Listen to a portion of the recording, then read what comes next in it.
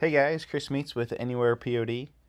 Today we're going to take a look at ShineOn and how you can build products with our integration. So to get started, if you haven't done so yet, you want to make sure that your Etsy shop is connected to AnywherePOD, and also make sure that you have ShineOn integrated. If you haven't completed that yet, I'll leave a link in the description down below on how you can set up your ShineOn integration. So to get started, we're just going to come in here and click on View Products under ShineOn, and this is going to give us a list of all of the available ShineOn products. We have the majority of their product catalog in here, but if there's anything that's missing that you would like to be able to offer, let us know, and we'll see if we can get access to it for you. So today we're going to go over how to build a journal. So we're just going to click on the journal here, and then we just need to click on Start Designing. And then in here we're going to go to Upload Artwork.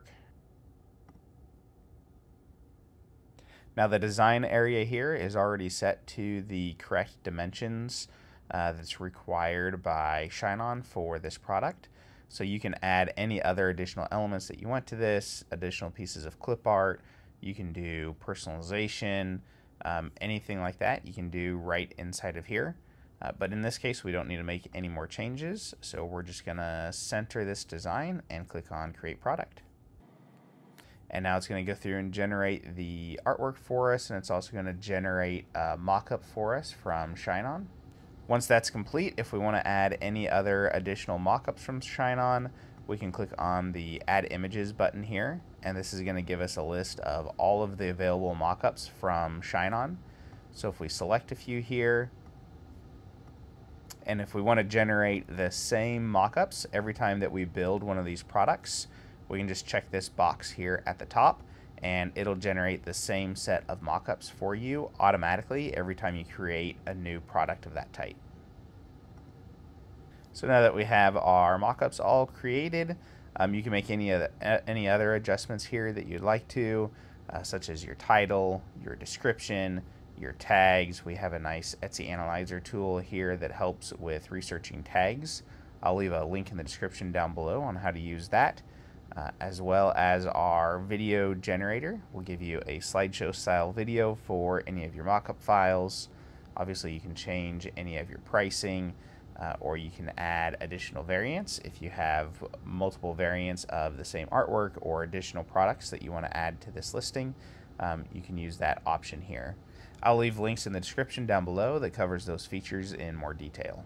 After you're done with that, all you need to do is click on Create New Listing here at the top, and this is going to go ahead and create a new listing in Etsy for you in your draft folder. To view that listing, you can just click on the green drop down arrow here and click View on Etsy, and you can see it'll pull up this product inside of Etsy with all of our mockups and titles and tags and descriptions and everything already set up on it. If you have multiple products of the same type that you're creating back to back, you can use our copy listing feature here. What this will do is duplicate this product that you just created, and allow you to come in and just upload the new artwork for the new product that you're wanting to create, and then you would just need to change your title for it as well. So it's a little bit of a faster way if you're adding multiple products back to back that you're able to do that. As always, if you guys have any questions or need additional assistance with anything, always feel free to reach out to us. You can use the Contact Us link down here at the bottom of every page, or send us an email to support@anywherepod.com.